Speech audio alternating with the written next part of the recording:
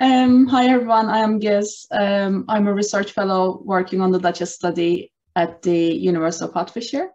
Today I'm here with Lisa, the co-applicant on the project, who is the lead for Work Package 2, the lead of Care Home Trials repository, basically, and she'll be telling you more about it after my presentation. Just to give you some background on the DACHA study, the 4-year DACHA project launched in November 2019, just before the pandemic hit. It's funded by the National Institute for Oral Health Research, and it was formed by a collaboration of care home researchers, care home organizations and providers, and NHS practitioners. The primary purpose of DACHA is to establish a core data set, which we call minimum data set. And this data set will be based on resident level information, which are linked to routine data sources held by NHS and by local authorities. This minimum data set, or MDS in short, is for the use by care homes, and it can ensure the collection of high quality routine data on residents. And the concept of an MDS is well established internationally, but in the UK, there is not a residence minimum data set at the moment, and we're trying to establish this with the DACHA project.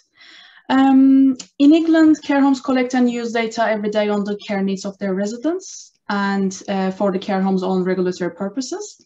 However, this data is not organized in any specific way or published. Care homes might be filling in the records in paper and electronic formats because some of them still only use paper-based forms. Some are fully digitalized, and some can use a mix of both. In addition to the care home level data on residents, primary and secondary care organizations also hold a huge amount of data and collect huge amount of data on care home residents, although this data, again, is inaccessible to the staff providing care.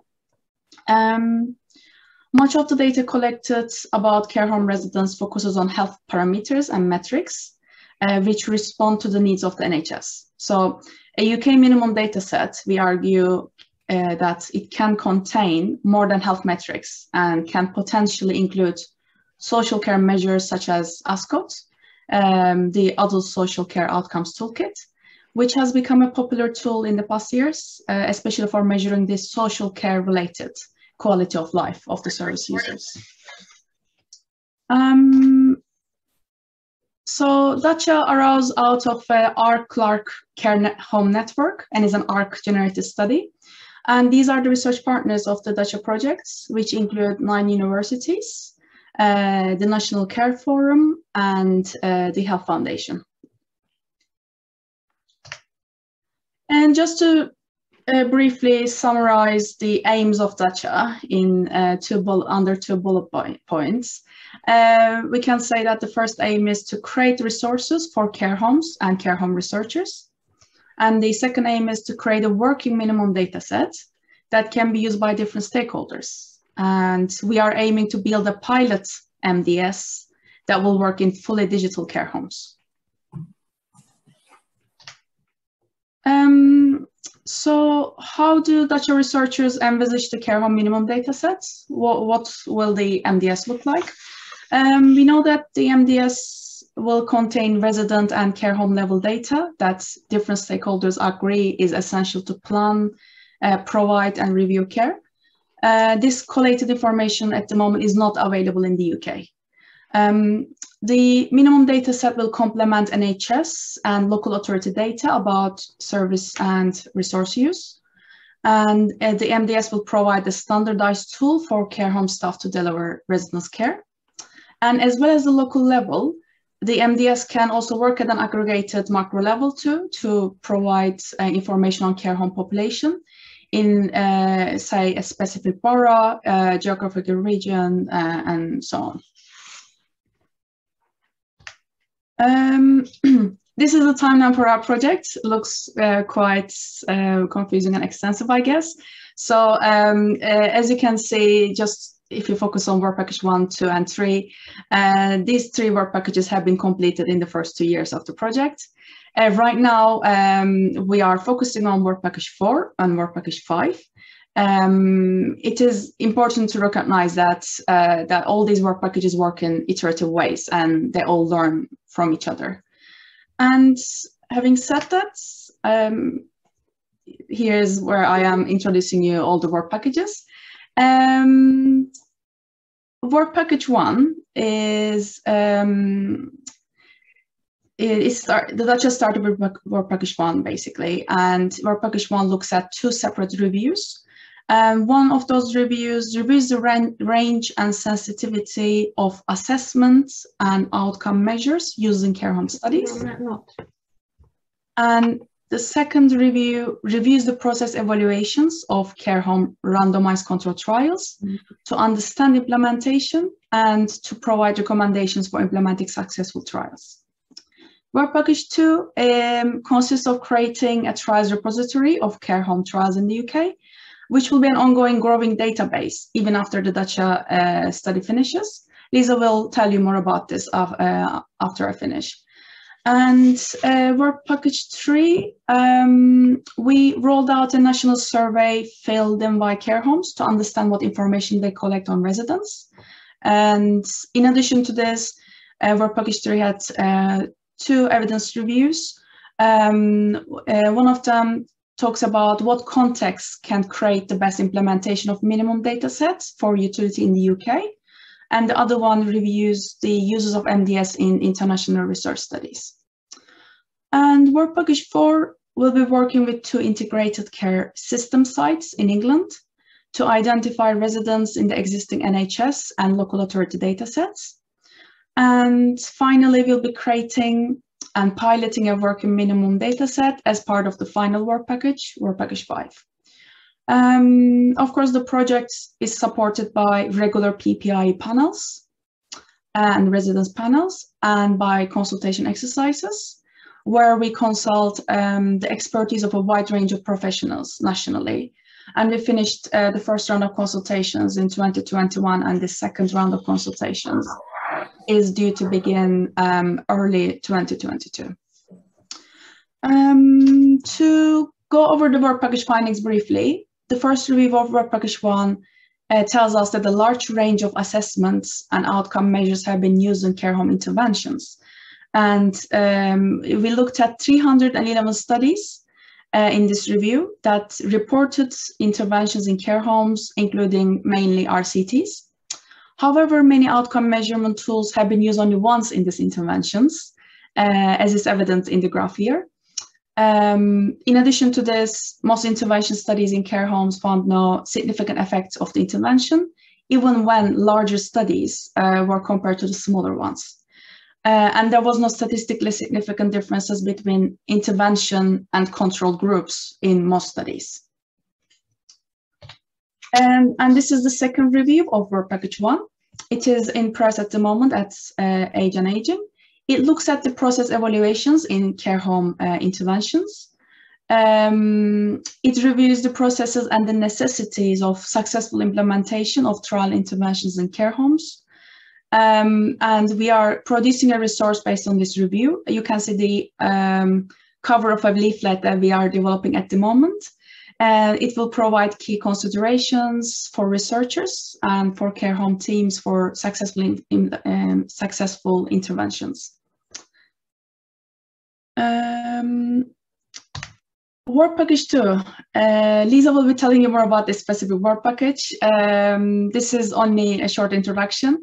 The new trials archive, named Virtual International Care Homes Trials Archive, VICTA for short, will be a new database of existing care home randomized control trials.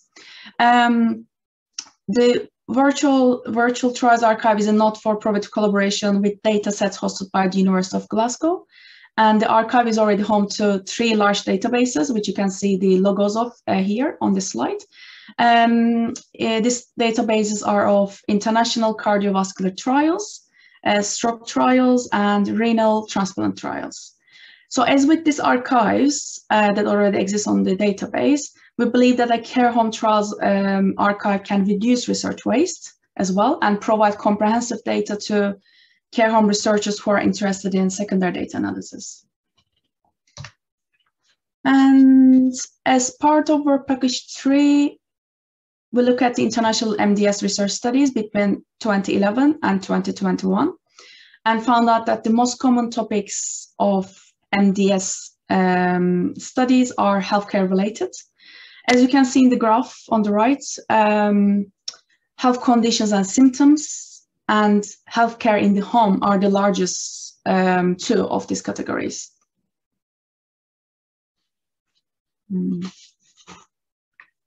And yes, another evidence review from work package 3. We reviewed around 40 studies that offer the best learning for the utility of an MDS in the UK. 80% of these studies were from North America because of the mandated use of minimum data sets in certain regions of the USA and Canada. The review offers the learning on those conditions that can create a successful implementation of an MDS in care homes. We found that training and legislating the use of minimum data sets motivate care homes to complete the assessments, and we named this a program theory as part of the tradition of realist review. And another piece of evidence suggests that using digitally enabled systems needs certain skills and training for the staff, and if the staff is proficient in using digital assessment tools and systems, then the accuracy and relevance of data will reflect residents' experiences better. And again, work package 3, this is the last bit, I promise. As part of the national survey, we found out that there's a widespread use of tools in care homes. Across England, 273 respondents filled in the survey, which represents around 5,000 care homes nationally. The respondents were from both nursing and residential care homes, and the geographical spread was wide. The survey shows that certain clinical measures and tools are in use in care homes. As you can see from the statistics on the left, stool charts, pain scales, and water law represent a few of the most used tools in care homes. Yes, so work package 4.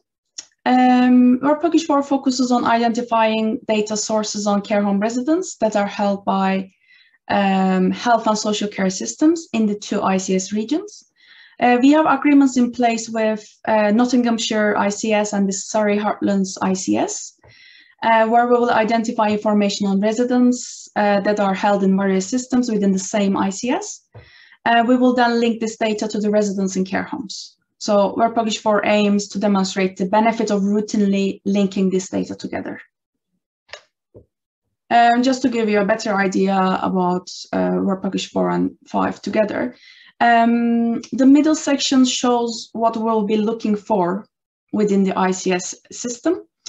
And the etc. part at the bottom, it depends on the range of data available in the ICS region, which we will only determine once the service evaluation of work package 4 begins. Work package 4 is designed to inform work package 5 directly and to produce a prioritized list of variables for a care home minimum data set. And work package 5. Before generating a prototype MDS, the DACHA team has been collaborating with the Care Software Providers Association, CASPA in short. We have attracted interest from several software providers that work with care homes that provide services like software services to care homes. Through this collaboration, we will analyze the data fields and parameters from the data provided by care home software providers. And this will enable us to see the range of data that are collected in care homes, what are offered to care homes in the first place in the default version of the softwares. And this will inform the variables that will go into the DACHA prototype. When the prototype is created, we will take this tool to 40 designated care homes across the Nottinghamshire and Surrey Heartlands ICS sites. And the MDS will be piloted for 12 months. And DACHA researchers will collect data fields from these designated care homes at 3 intervals, at the baseline, at 6 months, and at 12 months. After each wave of data collection, we will give participating homes from each cohort the aggregated summaries of their MDS data. This will include administrative comparisons, such as MDS completion rates, and also some measures of residence health. The staff who are trained in the completion of MDS will also be interviewed during Work Package 5 to explore if there are any implementation issues in the pilot, how they can be fixed, and if the MDS need any potential modifications in the meantime.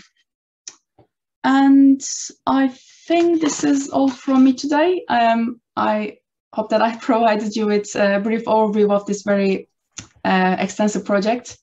And I am now passing it over to Lisa, who will be giving you more details on specifically about Work Package 2, the Care Home Trials Archive. Thank you. Hi everyone, today I'm going to talk about Work Package 2 and our plans to create an archive of individual participant data for trials conducted in UK care homes. I'm working closely with colleagues at the University of Glasgow, in particular the Virtual Trials Archive, which we've based this model on. I'll begin by talking about how Work Package 2 fits with the rest of DACHA. I'll then outline problems around information sources from care home research and opportunities available when working with data collected in trials themselves. I'll go through what our plans are with the Virtual International Care Home Trials Archive, or VITCHTA for short, and I'll update where we are at that. I'll finish by briefly talking about the next steps for the archive. So here's the DACHA structure that is described in the last presentation, and here is Work Package 2, which I'm leading with Jenny Burton, who's a geriatrician in Glasgow. The overarching aim of DACHA is to make better use of existing data in order to learn more about care homes and the residents. For Work Package 2, the aim is more narrowed, and we are looking to make better use of existing trial data. So we have links with Work Package 1, as we're interested in existing trials and outcome measures collected in those trials. We hope to inform the consultation events and also the type of data that would be collected in the protocol minimum data set. But it's worth noting that the data collected in the trials archive wouldn't be included in the minimum data set itself, as this is pre-existing research data, and the MDS will use ongoing administrative data, hopefully collected in real time. We've known for a long time about the lack of reliable data we have on care homes, but COVID-19 really highlighted the issue. We need to remember that care homes are mostly private entities, and there just isn't the same joined up systems in place like they have for the NHS. RCTs collect high quality, detailed information about every care home and every resident they recruit. They monitor participants regularly, usually for up to a year. When care home interventions cover a variety of health areas, there's lots of overlap in outcome measures used and information collected on both residents and care home structure. Individually, the trials are valuable, but given that they collect very similar information about the same demographic group, if we combined individual participant data from trials, we'd have a bigger data set with more statistical power to repurpose and answer additional research questions. Pooled IPD can be used for exploratory analysis to better understand the population, refine future research questions, and inform clinical design. It's low risk, low cost strategy that makes better use of existing trial data. So what kind of data do care home trials tend to collect? Well, for the purposes of the trials archive, we aren't really interested in the interventions or the treatment effects. But because we aren't focused on a particular intervention type or disease, we have flexibility to include lots of different clinical areas, which means we have a wide range of outcome measures.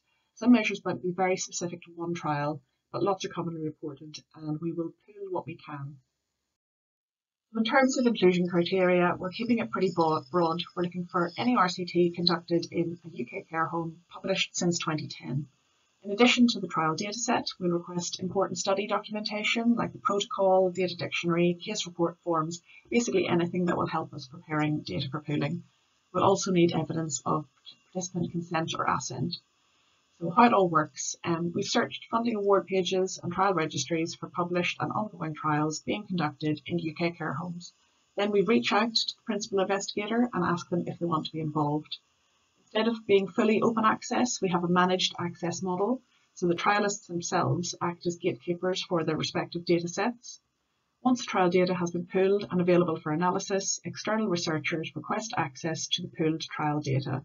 The Trial Steering Committee will oversee the proposals and how the trial data will be used. They have three options. Most commonly, they would agree for it to be used and not get involved. but they could also object to the proposal, in which case their trial data would be excluded.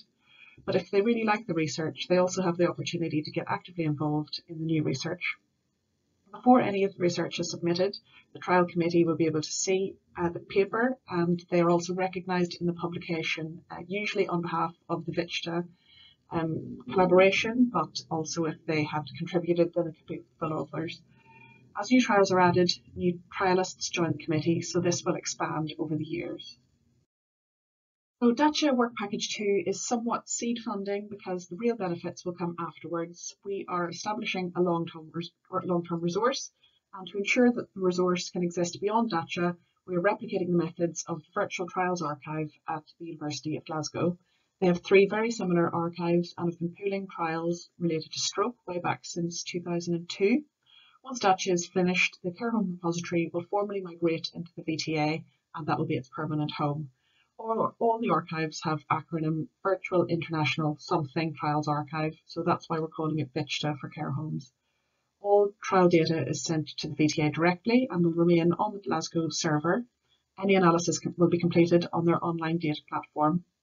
External researchers send proposals via the VTA website to access its data, and the VTA manages the data requests, and then the Trial Steering Committee will continue to oversee them. Pooled individual participant data will be made available to other research teams in user-friendly datasets tailored to their explicit research question.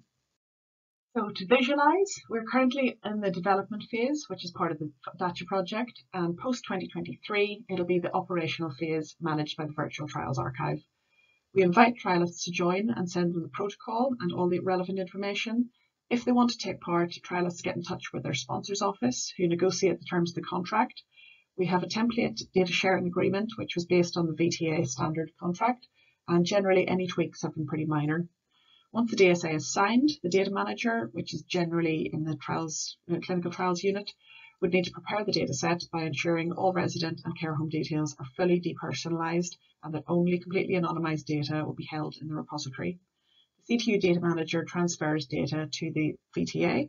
I have a secure login from Hertfordshire to process the data and pool with other trials and complete the DACHA analysis.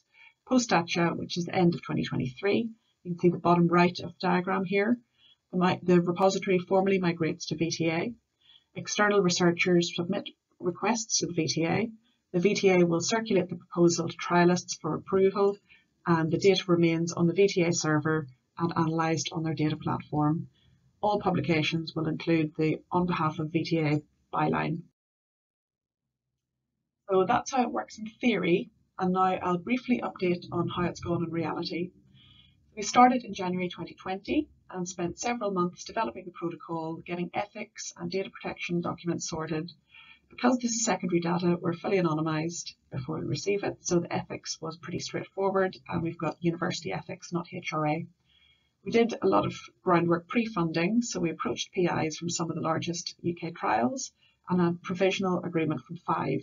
So by July 2020, we were able to have our first trialist meeting, and shortly afterwards, we circulated the data sharing agreement to be signed by respective sponsors during the summer months. This was all going great, and by October, we had our first contract, and by December, our first dataset was transferred. In the background, we were ironing out some contracts issues between Hertfordshire and Glasgow. We'd always planned to use the data sharing template used by the other 3 VTA archives, which is a contract between the trial sponsor and the University of Glasgow alone. But since Hertfordshire is the lead organisation for DACHA, after much toing and froing, it was agreed that the safest approach would be to include Herts as a co-signatory on all the data sharing agreements. This meant working with the legal teams in Herts and Glasgow, and this added layer of red tape slowed us down a bit. We took several months to get the amendments signed off, and then we had to go back to the original trialists and sponsors again, including those who had already signed. We're getting back on track now, but it was a bit frustrating, and in hindsight we may have jumped the gun a bit with sending the DSA so early. But this is the first time the Virtual Trials Archive have partnered with another university, and the development then operationalise framework is novel. So as of November 21, we have 5 contracts signed and 2 datasets. So a quick summary of the trials we have signed data sharing agreements on. We've we've got 4,600 residents across 250 care homes, 2 from quite a long time ago in 2011, and 1 in 2016, 2017, and 2018. We're in discussions with other trials which ran between these dates. So with the time period from 2011 onwards, we do have the potential for longitudinal analysis. We could look at how have care homes changed in that period. What about the residents' baseline, like their quality of life or frailty? They're all big studies. The combined research cost was 9.2 million when adjusted to 2020 prices. All are funded by the NIHR so far, but we're in talks with trials from different funders, including some trials focused on COVID prevention and treatments. The sponsors are a mix of universities and NHS trusts. Often data is held in different organisations, for example, if the CTU is at a different university. So it does take time to build relationships with multiple partners. So far the data is mostly in England, but we've got some from Scotland and some from Northern Ireland. We've got outcome measures. The primary outcome is in bold. So we have the potential to pull from these 5, EQ5D, Bartel, MMSE, and lots of falls data. So I've worked with each of the clinical trials units to check what variables they have and what should be removed or converted before they're sent to Glasgow. For example, date of birth should be removed but converted to age at randomisation. I'm starting to look at the data we've received and check that we have everything we need, what format it's in, how best to link data tables, just sense check, name, number ranges, that kind of thing. If there are any discrepancies, I'll go back to the published monographs and if necessary check with the study statistician or the PI. I'll then begin standardising variable names and making sure any categorical variables are coded in the same way so that they can be pooled. By the end of DACHA, there will be a master code book which can be consulted by new researchers when they access the pooled data. The first use for pooled data is to create a very simple summary of what variables we have available and the sample sizes for each. We want to tie this in with the prototype minimum data set to see which of the variables match up. We already have 4,500 residents and we can probably get double this by the end of DACHA. I'm interested in looking at how representative FICHTA data is compared to other care homes and their residents. Is there a bias in always recruiting from research-ready homes? Can we compare point estimates from other sources such as CQC monthly reports? I think it should be fairly simple to compare care homes themselves, but finding administrative data on residents might be trickier. So I'll just end with a few ways I think FICHTA dataset could be used, focusing on care homes, but also based on the sort of research that has already been generated from the other archives managed by Glasgow, most notably the Stroke Archive VISTA. Lots of potential work around identifying subgroups of residents, such as high versus low dependency, small groups with recurring hospital admissions, or what happens to the resident before or after a major event, like a fall. Methodological work around mapping and crosswalks for outcome measures, particularly quality of life. There's also data harmonisation or imputing missing data. There's information about workforce and funding status and how it varies from home to home, and all this can be linked back to resident outcomes. We have a strong PPI team and panel for DACHA, and since we've started, I'm developing an interest in resident and care home staff priorities and what kind of questions they might like us to look at and could be answered using the archive. Once it's set up, it'll be a significant resource, but it's only really going to succeed if people know about it and use it. So I encourage you all to keep us in mind if you have questions about care homes that could be answered with existing trial data. So thanks for listening. We went through quite a lot there, but if you want to know more about our protocol is published in BMC Trials, and also there's updates on the DACHA website, and please feel free to email me. Thanks very much.